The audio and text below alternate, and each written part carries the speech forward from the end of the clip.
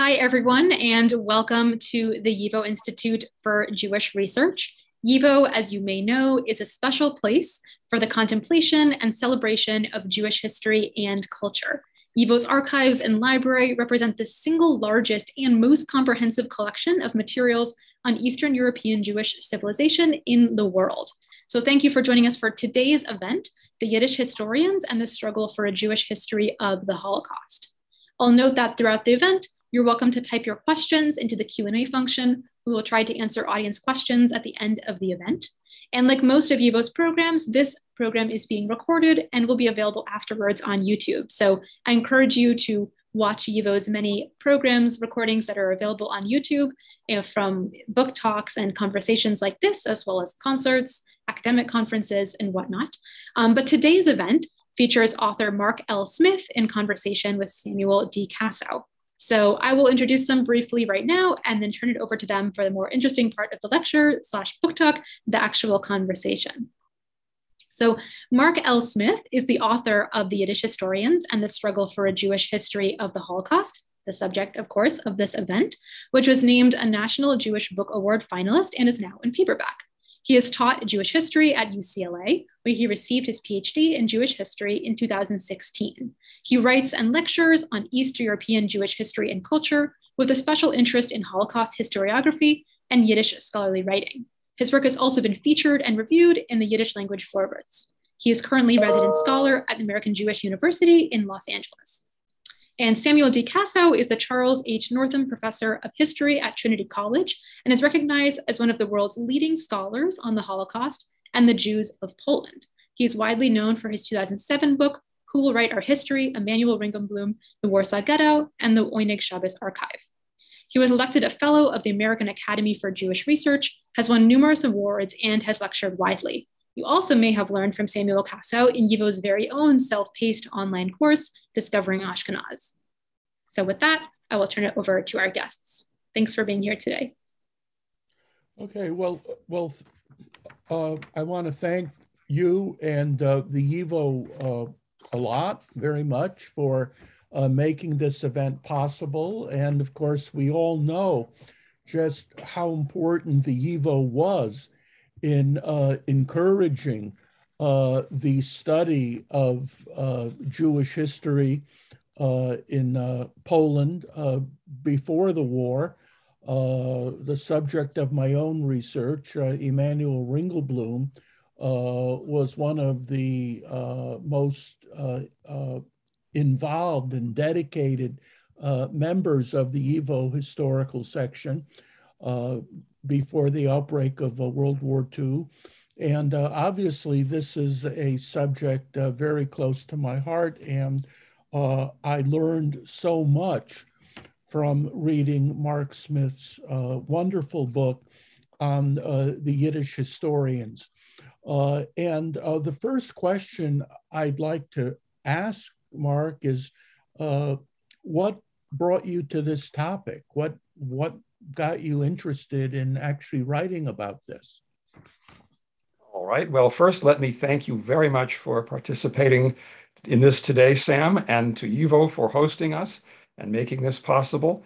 To answer your question, I have to go back many years and say that for about the last 30 years, my leisure reading has been in Yiddish.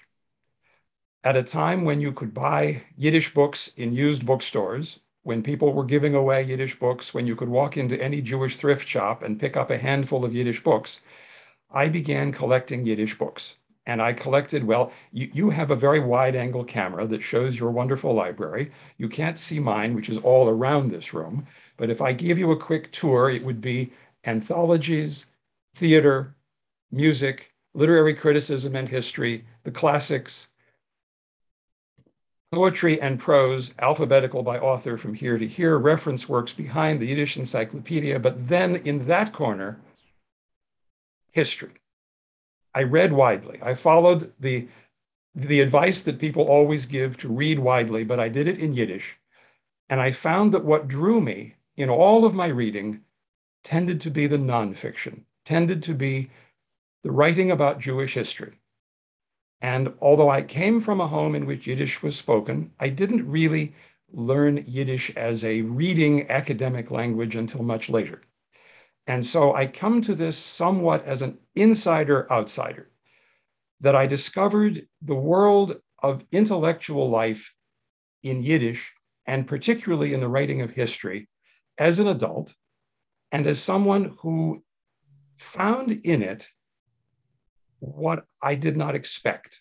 I found an entire cultural world that is almost still present. It's close enough almost to touch. Not quite. But as a result, I found that there were characteristics to writing in Yiddish history that we will talk about, but that it's not just history written in Yiddish. It's another world that one has the privilege of dipping into. Let me say more about that as we go on. But what I found was that not only did the writing of Jewish history grab my attention, but I found that there were certain historians who were particularly interesting. And then as time went on, I began to come to the idea that there was, in fact, a group of historians who worked in Yiddish, who could be considered as a group, and that some of them continued to work after the Holocaust. I had intended to write about them from the beginning to the end. And the beginning is roughly after World War I, and the end is roughly the 1980s. But partly because of a suggestion by Sam, and partly because of the good sense of the idea, I decided to focus on the Holocaust period. That is to say, writing Jewish history after the Holocaust, about the Holocaust. It would have been the appendix to my book, and instead it became the whole book. It is the most vivid, the most riveting, and probably the most important and influential of the Yiddish historians' works, when you consider collectively what they had to say about the Holocaust. Let me go back to you for your next question. Okay, I just want to notice parenthetically that when I was working on my book on Emanuel Ringelblum, and I became more aware than ever of the great interest that Jews in interwar Poland took in the study of Jewish history. And we also see this, of course, in Natalia Alexiun's book about history in interwar Poland.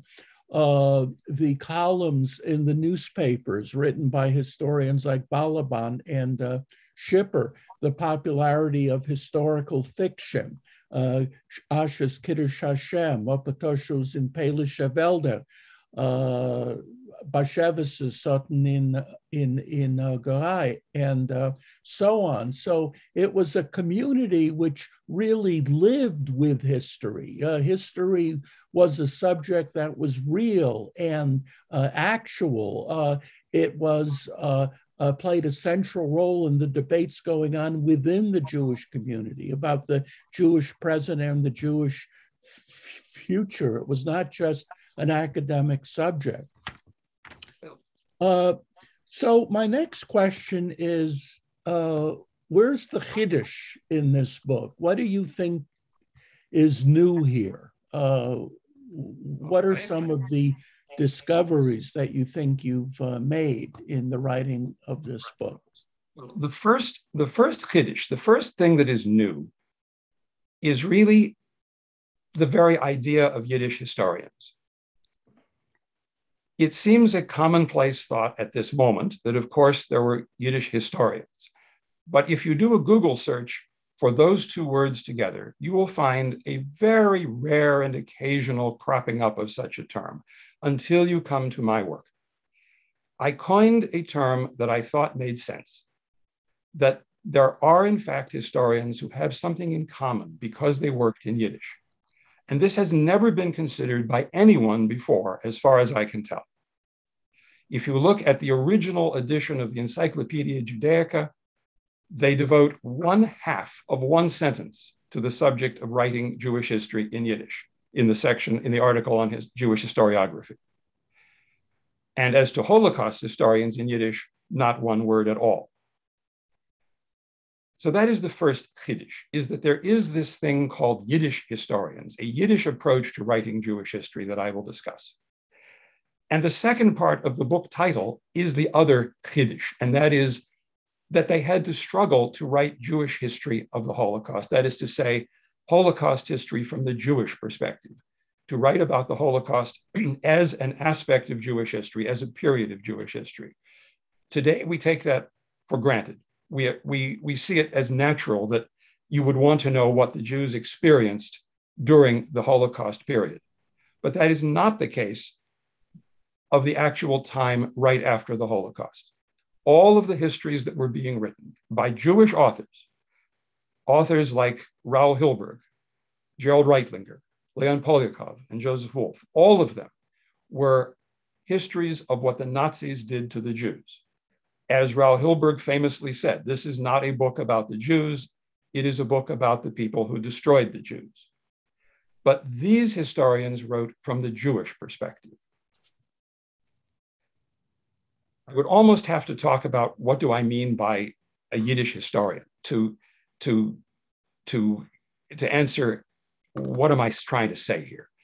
The whole idea of writing Jewish history in Yiddish came about because if you picture the emerging nationalities, the emerging minority peoples of Eastern Europe and Central Europe before, during, and after World War I, unlike the United States, where we have historians and we can sort of take them or leave them because they're not critical to our understanding of ourselves, in those minority cultures, all of whom lived in multinational empires, they were struggling to define a national existence and to create a national home, perhaps a nation state. And integral to that process was the idea of historians. They defined the national essence. They were integral to the process of creating a nation. And this was true of what came to be called diaspora nationalism, the Yiddishist movement that said Yiddish is a national language of the Jewish people in Eastern Europe, and we have a history there, and we have a collective consciousness that results from that history, and the historians are the keepers of that consciousness. So that, interestingly, Yiddish, as you may know, as I'm sure you know, was not a highly regarded language in the 19th century, and it came to be a literary language. It came to be used for high culture purposes as the century wore on, and then eventually for intellectual purposes. But last of all of those came the profession of history. All of the historians who began to write in Yiddish had first written in other languages, Russian, Hebrew, Polish. None of them began in Yiddish. And all of them chose consciously to turn to writing in Yiddish as a means of identifying with their Ashkenazi Jewish Landsleute, their countrymen in Eastern Europe, in whatever countries they may have lived. And they took a pan-Yiddish approach, in other words, an international approach to say that Jews, Yiddish-speaking Jews, wherever they might live, constitute a nation without a territory that shares a language and a history. And so they became the keepers of that part of the national flame. As a result, they created a form of writing history that was intended to serve that national purpose.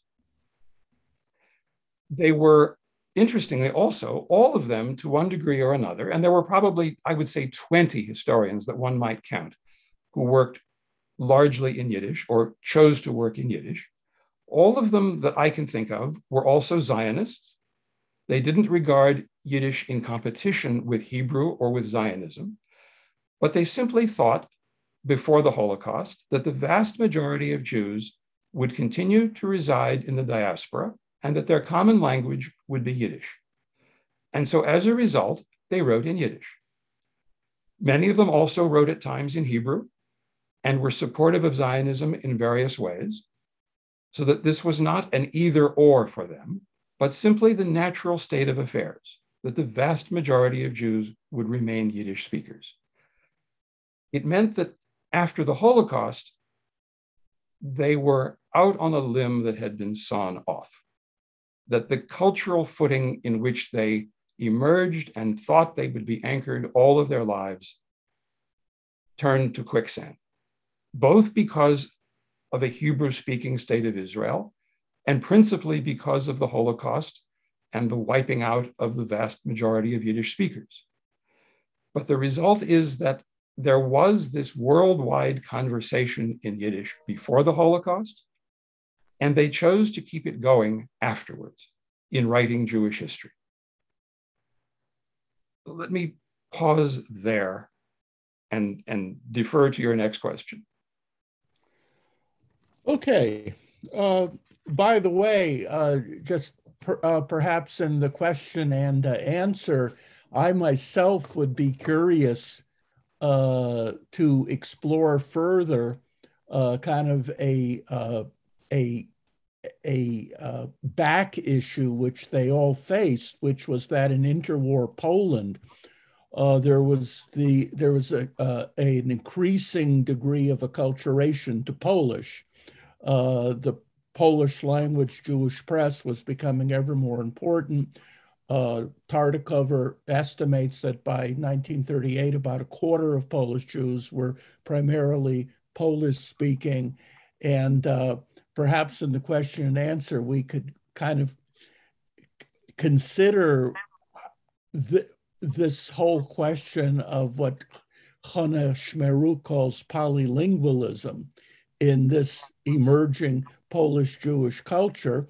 And by the way, we should all keep in mind that Polish Jewry between 1918 and 1939 was an ongoing work in progress. It's hard to talk about quote unquote Polish Jewry in 1918. We can certainly talk about Polish Jewry in the 1930s, but there were real regional differences. And the idea of the emergence of a Polish Jewish identity and the role of the Yiddish language in it is a very fascinating and a very complicated question, one which we're not going to solve today, but one that we can think about. So my next question is, did you have any unspoken agenda in writing this book? I do, and let me come to that in just one second. But I want to respond first to your comment in between, the matter of language and culture and diversity. One of the peculiarities of YIVO is that not one of the founders of YIVO could be considered a Polish Jew. All were from places, no matter how broadly you construe the idea of Poland, that would be outside of Poland. And so the YIVO was created as an international Yiddishist organization. And one of the tensions that grew up within YIVO and within Yiddish scholarship and culture in general is that the center of gravity of Yiddishist scholarship came to be in Poland. And where, for example, in the historical section of YIVO, Elias Cherikover was the head of the section, and he lived in Russia, in the United States, and then in Berlin, and finally in Paris. There was this struggle between him and Ringelblum at all times over how much space should be given to Ashkenazi Jewish history in general versus Polish Jewish history in particular in the YIVO publications. And if you look at the volumes of Historische Schriften published by YIVO, the first volume in particular, you will find that the compromise was 50-50. The articles are exactly split, one half in Poland, one half outside of Poland in their content. And so that this idea of pan-Yiddishism versus local Jewish history is one of the ongoing tensions. And what came to be more and more was that historians who worked in Yiddish came to be Polish Jewish historians. There was Ringelblum and Mahler, his colleague, and their teacher Schipper, and others who grew up around them, who began to write in earnest in Yiddish. And they turned out to be primarily interested in Polish Jewish history.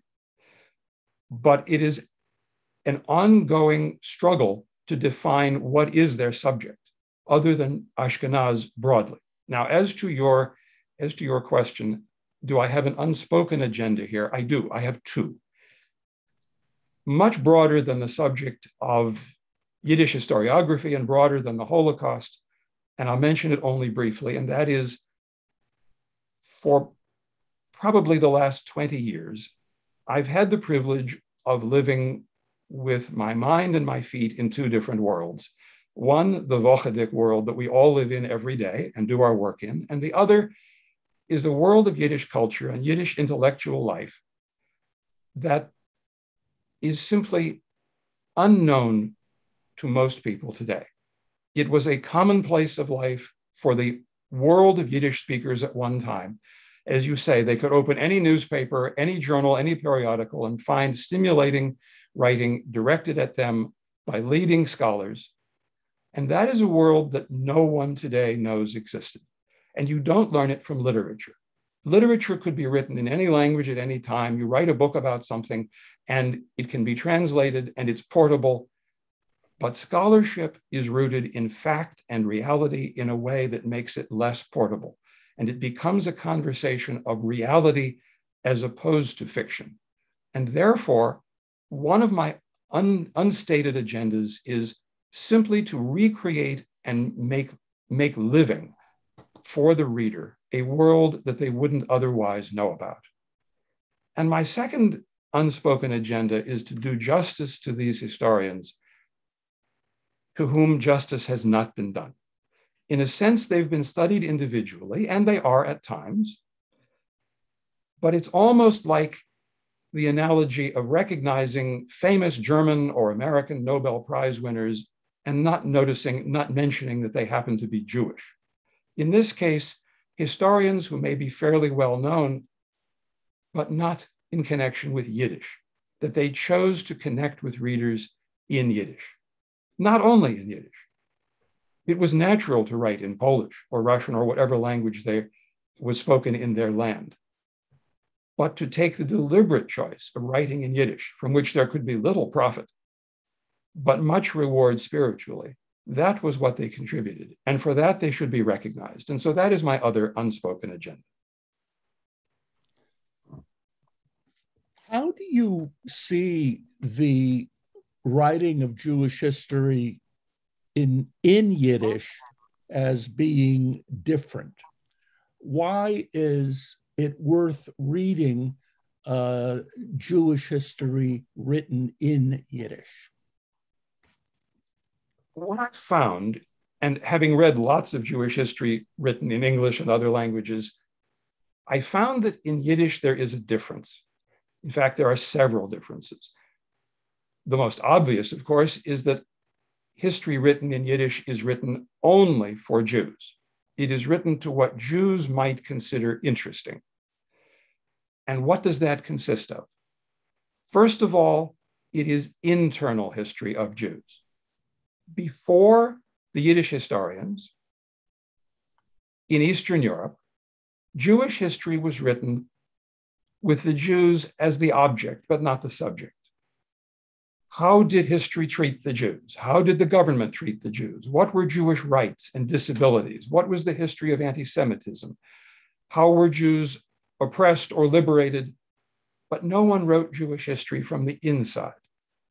This is what the historians who worked in Yiddish did. They knew that their readers would want to know their own story like a family story. And so they wrote about how Jews lived, their internal culture, their literature, their arts, their religion, their foods, their clothing, their theater, everything that had to do with Jewish life. This is what they chose to write about. And they wrote in a way different also from other Jewish historians. They used the viewpoint that Salo Baron famously called the anti-lachrymose view of Jewish history, the view without tears, the view that considers Jewish history to be occasionally interrupted by catastrophes, but not colored in its essence by catastrophe and misfortune. Rather, a positive view of Jewish history. In all of the writings of the Yiddish historians before World War II, you could count on one hand the books and articles that they wrote about Jewish catastrophe. about Jews pressed into service as children in the Tsar's army, about Jews murdered or the subject of pogroms. This was not their subject. They knew that others would write about these, but they chose to write about Jewish life. And they were aware that to do so, they needed source material. And the source material was not there in the archives. There were no state archives on the Jews.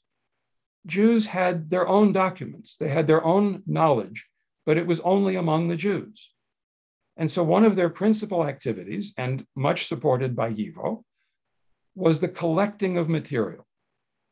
Shimon Dubnov, the earliest leading Eastern European Jewish historian, who late in his life turned to writing a little in Yiddish, issued the famous cry, the famous call to collect, to have materials available to write Jewish history.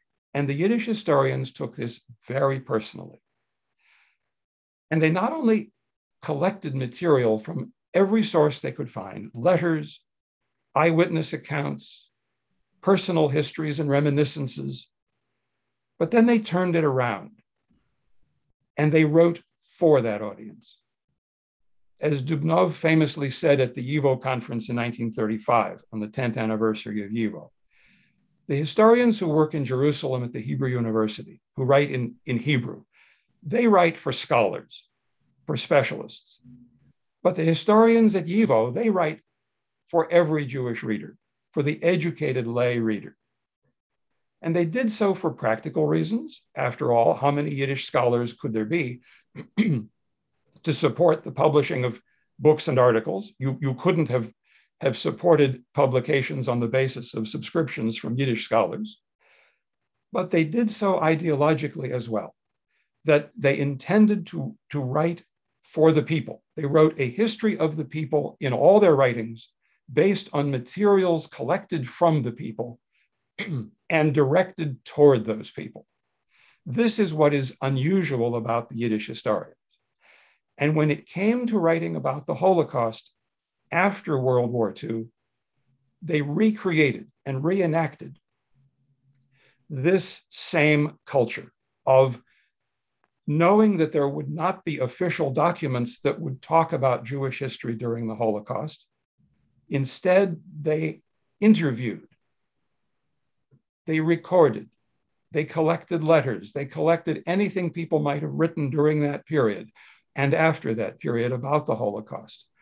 And they formed what I call in my book a lay professional partnership, in which the people became the source of their knowledge about the Holocaust, and they returned the favor by writing about the things that the people needed to know, wanted to know about what took place during that period. And they occupied a very special place. When I say that historians in Eastern Europe were part of the enterprise of nation building, it meant that these historians were also highly respected.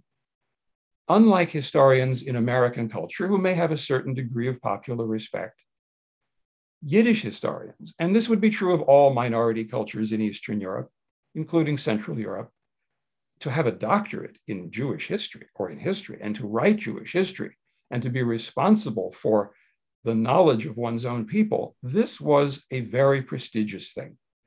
And anytime a Yiddish historian would write something, it would be featured, it would be highlighted.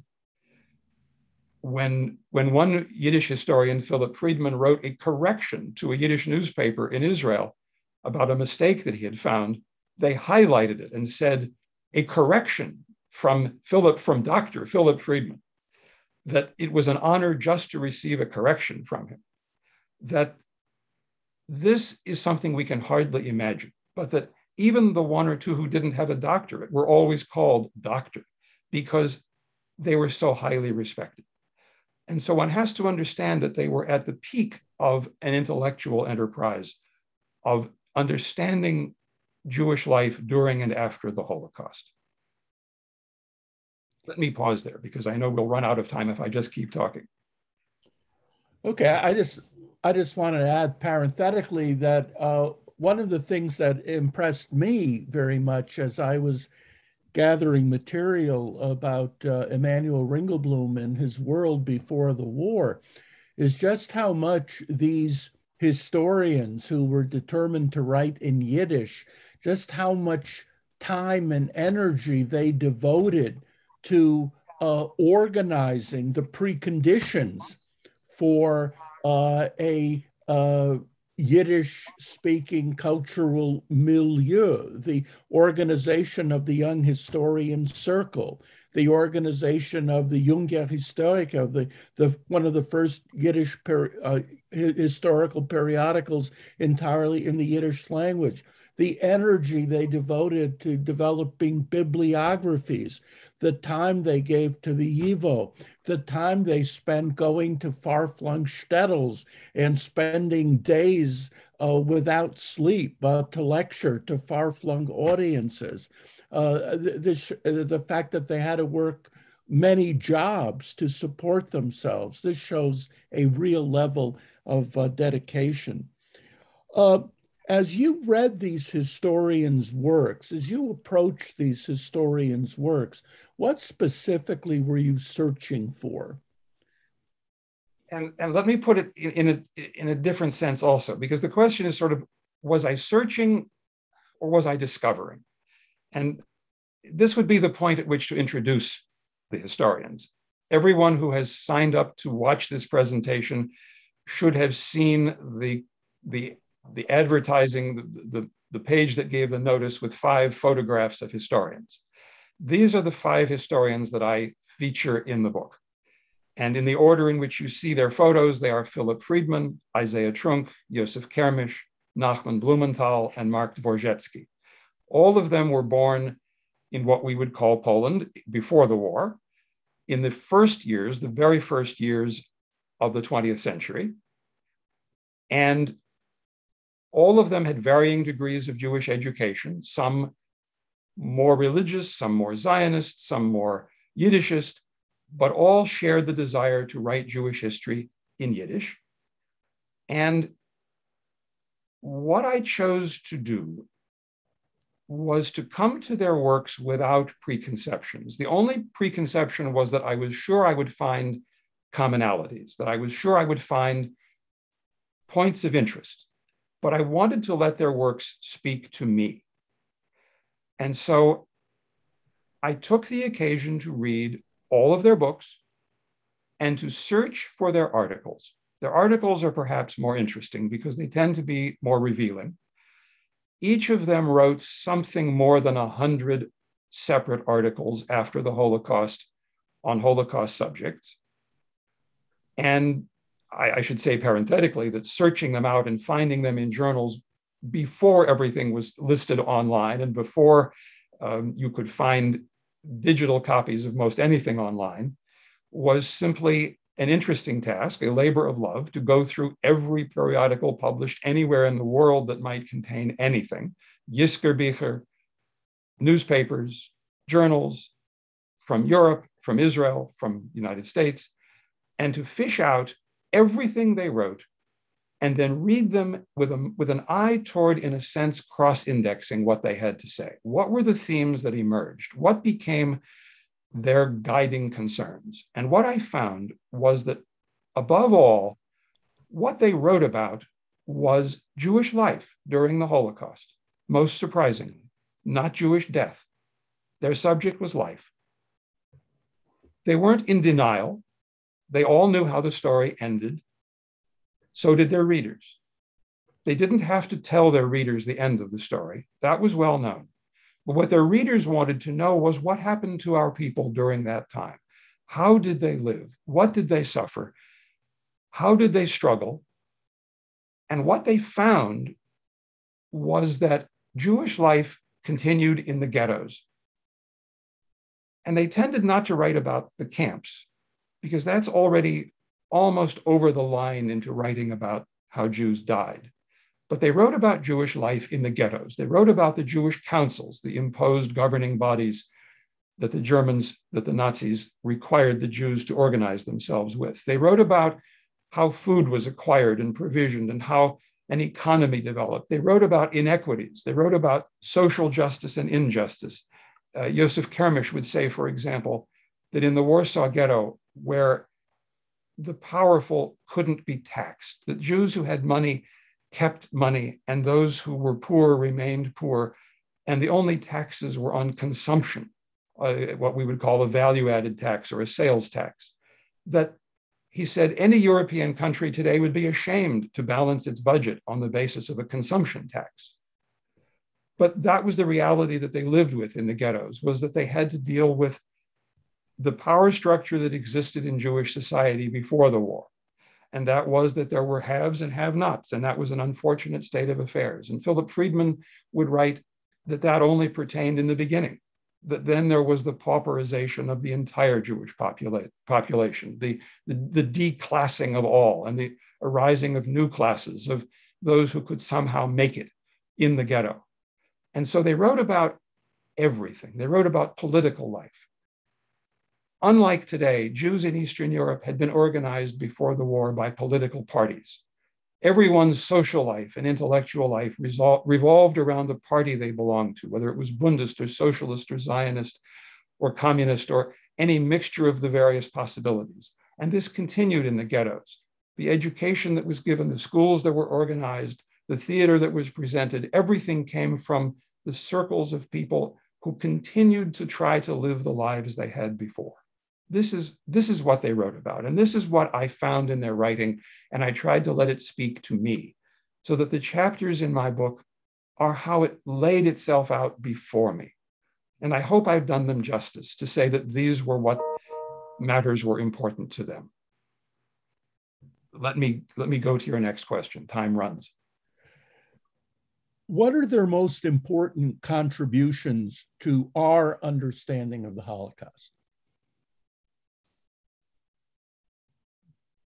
When it comes right down to it, the first contribution is, in a sense, a smaller one, and that is that they focused attention on the Jewish history of the Holocaust. In their time, as I said, this was not common.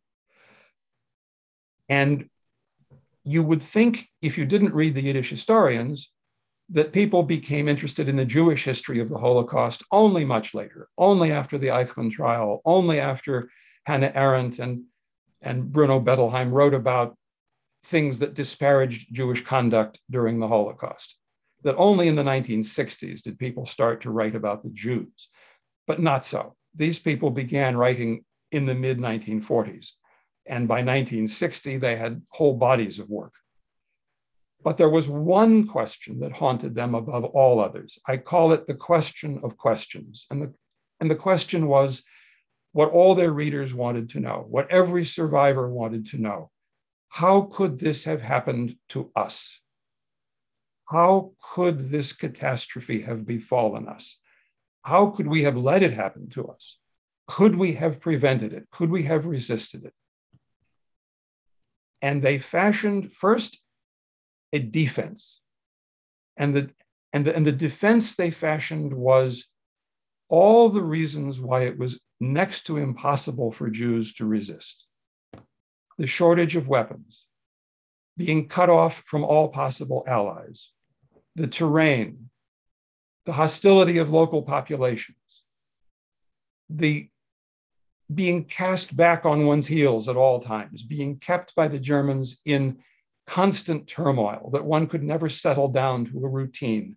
There was never daily life in a set, predictable fashion, that there was always this sense of being off balance, that one could never gather strength. And this flows in all of their writings, a little piece here and there and there. And if you gather it together, as I do in my 5th chapter, you begin to understand all the reasons why Jews shouldn't be accused of being passive, of failing to resist. And even then, Nachman Blumenthal says, so what if they did go to their fates like sheep to the slaughter? Are the sheep to blame? And he says this in 4 different essays over many years. The sheep are innocent. One must remember that it is the executioner who is guilty. Don't blame the victim, he says. And then they fashioned an offense, a way of saying, not only don't blame us, and not only understand why we couldn't resist, but they drew on their own experience. All 5 of these historians were survivors. All of them, in the course of that period, lost their wives, their children. After the war, they remarried, they had new families. As Mark Dvorzhetsky said, other peoples who survived returned to their families. The Jews could return only to their people. And he would say that when you see a young couple walking down Dizengoff in Tel Aviv, each one of them remembers their spouse from before the war. Each one of them is 2. And when you see 2 walking, you are seeing 4. They knew that there was this collective memory of all the people lost and all of their struggles. And they said, what's missing from this discussion is all the ways that people tried to resist, all the unarmed means of resistance. And Dvorzhetsky was the one who pioneered in this. He said, let us remember all the ways that Jews tried to resist without weapons. In 1946, in his most important essay in Yiddish, published in Paris, he wrote, varied were the ways of resistance. And he said, will the future historian think it was futile to write literature in the ghettos? Will the future historian think it was foolish to worry about bread when people were dying? Should they have been trying to shoot with guns they didn't have? Or was it sensible to try to smuggle food into the ghettos? All the mothers who died trying to bring food into their children, all the people who tried to barter with Christian neighbors on the Aryan side, as it was called, outside the ghetto walls. Are these not the real heroes that we should celebrate? Will not the future historian write about those people? And as in much of his writing, what he wrote was predictive, because he became that historian. He was the one who said, we must honor and remember and recognize all the ways the Jews struggled to stay alive. And oddly enough, none of the Yiddish historians ever said what was most obvious, and that was, without all those means of struggle, no one would have survived. Hardly anyone survived because of armed resistance. It was all the unarmed, passive, spiritual, and daily chores that people engaged in that made it possible for anyone who is today called a Holocaust survivor to have survived. There are people who have written about this from various perspectives. Laura Jakush, for example, in her book, Collect and Record, writes about the historians in the early years after the war who formed the historical commissions in which all of these historians were active in various ways. Natalia Alexiun has written about some of these historians in her most recent book, Conscious History, in the period before the war. And Boaz Cohen has written about these historians in certain ways in his book, Israeli Holocaust Research. And everyone has their own view, their own take, their own perspective. One can see these people through a variety of lenses. I have chosen to see them through the Yiddish lens because they chose to speak to a Yiddish audience, not only to a Yiddish audience, but they chose to identify with that world. And that's the world that I've tried to bring to life and to keep alive with this book.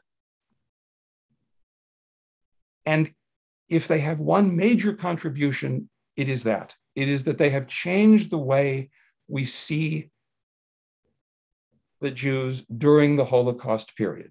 It has now become normative. If you look at Yad Vashem's website on Jewish resistance, the pages they have there, you will see that it includes very strongly the idea of passive and unarmed resistance. And I think that's the contribution of these historians, that they have put that front and center. If you look at all the recent writing about resistance during the Holocaust, no longer does one say Jews either rose up with arms and died as heroes or were simply slaughtered. One recognizes the daily struggle. I think that's their largest contribution. Thank you very much. And I very much hope that many of you who are listening will have a chance to read this very important book. And hopefully we now have time for questions, and perhaps Jane can moderate the questions to Mark. Sure. So I'll start off with one of our first questions from an audience member, and they say it's directed to Mark or Samuel, either of you. And here's the question. Given that the roots of Yiddish are in good part medieval German, was there discussion amongst the Yiddish historians after the Holocaust about the Jewish cultural and linguistic ties to Germany, the instigator of the Holocaust? Interesting question. Well, first I would have to reframe, and pardon me, Sam, I'll give you a chance too. I didn't mean to preempt you. No, this is for you. Yeah. All right. The question, forgive me for saying, is based upon the idea that Yiddish is a dialect of German. It is not. This is one of the great themes and arguments of Yiddish linguistics and Yiddish history. Yiddish and German both descend from common ancestors, but neither one is the ancestor of the other. As it was famously said, an army, I said it wrong, a language is a dialect with an army and navy. It is a question of strength and position, but not necessarily of lineage. And so I would have to say no. In that sense, Yiddish historians did not find a cultural affinity with German and German culture in that sense. There was an understanding that Jews who could speak German tended to fare better under the Nazis because they were able to serve as intermediaries and were perhaps respected a bit more. But no, I would simply have to say it's a very interesting question, but culturally there isn't that type of overlap. And in fact, quite the opposite.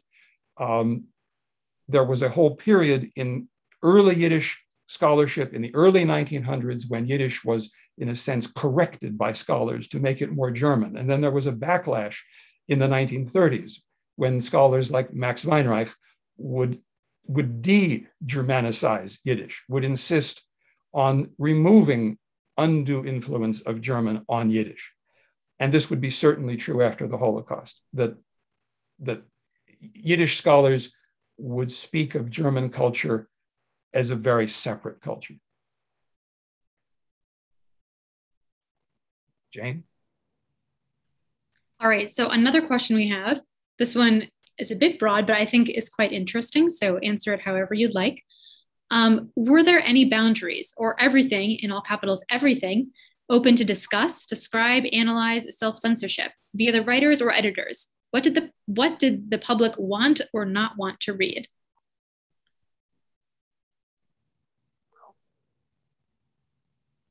There was one subject that was touchy, and that would be the Jewish councils, the Judenrat, and how Jews behaved in the sense of collaborating with the Germans or not. Jews, on rare occasion, were found to be collaborators with the German occupying forces for their own individual benefit, as might be true in any occupied population.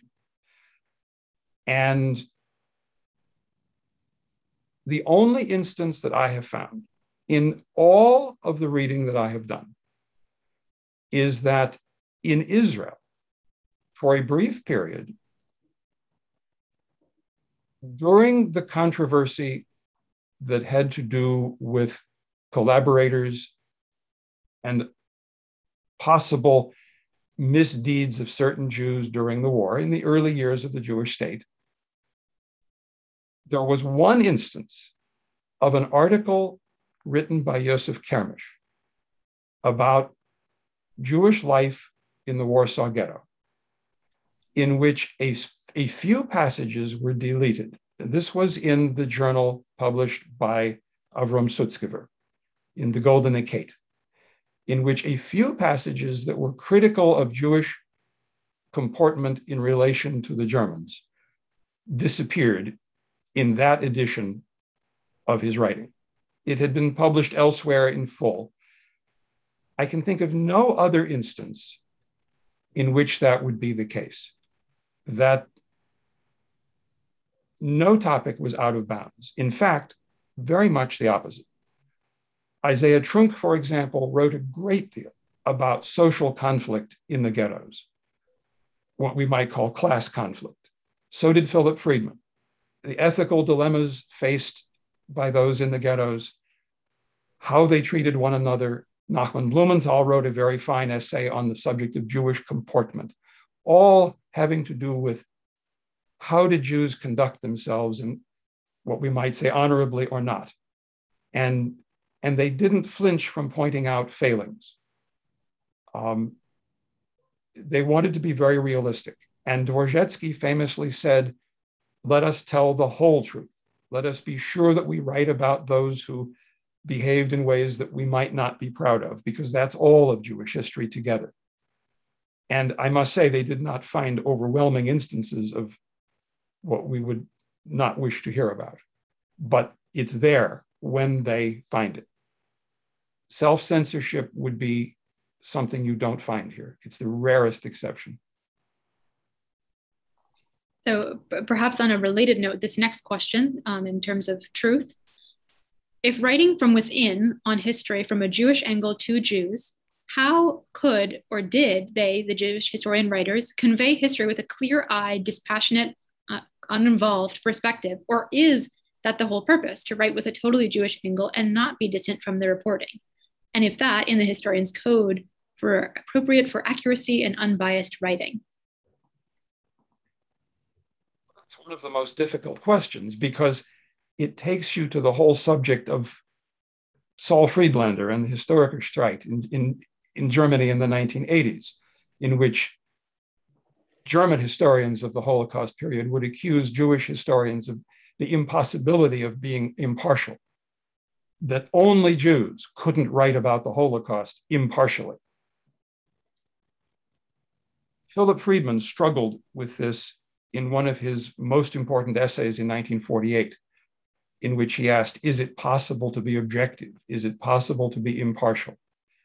And he said, on the one hand, we are separated from that period by so much blood and so much loss that we are already freed of our constraints.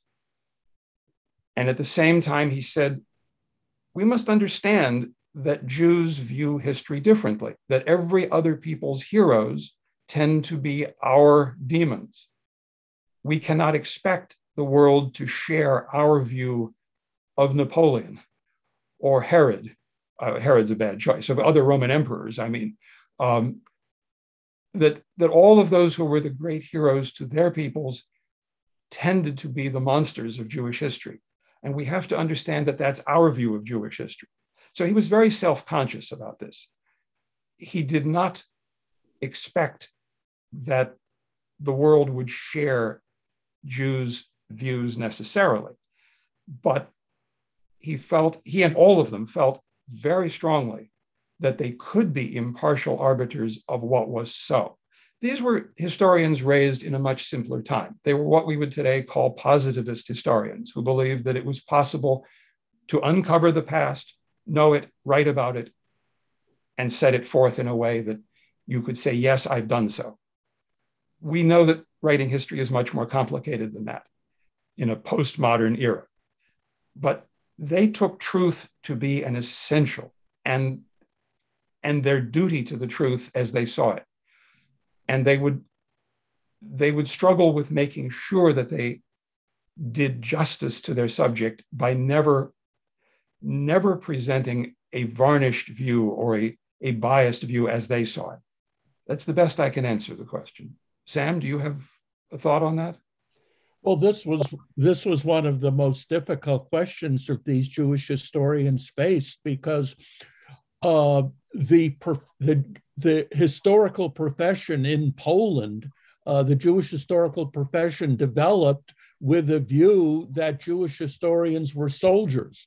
using history to defend Jewish honor and Jewish rights, especially against such Polish historians as Rybarski, who were using history to show that Jews had weakened Poland and set Poland up for the partitions. So on the one hand, history was a weapon, but on the other hand, they were dedicated to the ideal of objective scholarship. Even when that objective scholarship uncovered facts which were not complementary to Jews. And it's a problem that they were aware of and never lost sight of. But by and large, when push came to shove, they remained true to the ideal of objective scholarship. Our next question. Did you detect any trope of despair or depression in the writers or expressed inner conflicts about staying or fleeing their homelands after the war? Well, those are two very different questions. The subject of despair, no, oddly enough. In fact, Philip Friedman wrote in a review of various people's writings, referring specifically to Nachman Blumenthal, that in Blumenthal's writings, you don't find him discovering despair, that Blumenthal writes about poets and writers who worked during the Holocaust, and that you find energy, you find striving for life, that nowhere do you find despair. Whether this is absolutely true, one could debate, but it was their view that you didn't find people working and writing during the Holocaust on subjects that were fatalistic, that the books that were borrowed from the library in Vilna that became so popular as a lending library during the Holocaust period in the ghetto, they tended to be about exploits of Jewish history that were heroic. People were interested in how Jews survived in prior times. The first book published in the Warsaw Ghetto before it was sealed off was a book of an anthology of writing on Jewish history that featured all the great Jewish historians and all about how Jews resisted throughout history, throughout all the periods. There was optimism, strangely. In fact, Dorożecki writes that one of the things that did the Jews in, one of the things that paralyzed the Jews was their optimism, was that they simply couldn't believe that their fate was sealed. And so the Yiddish historians took that view all along, that they were writing about a vibrant period of Jewish history. Now, as to their post-war lives, those who went back to Poland, not Dworzecki, who went to Paris, but the others who went to Poland, understood the problem of Stalinism and communism and knew that they simply had to get out, that they couldn't be free to work in Poland. And so several went to Israel and some came to America. They despaired of Jewish life after the war in Poland, but not for Jewish reasons.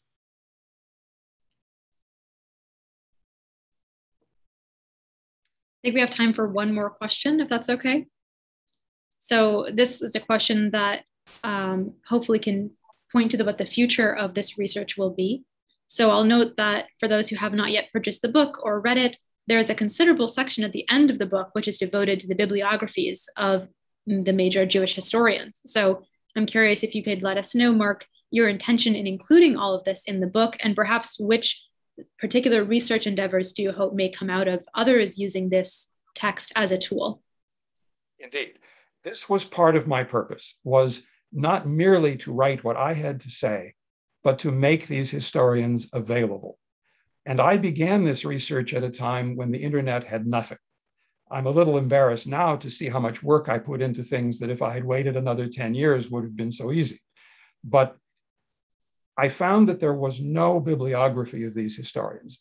Philip Friedman had written his own bibliography of his own works, which included almost everything.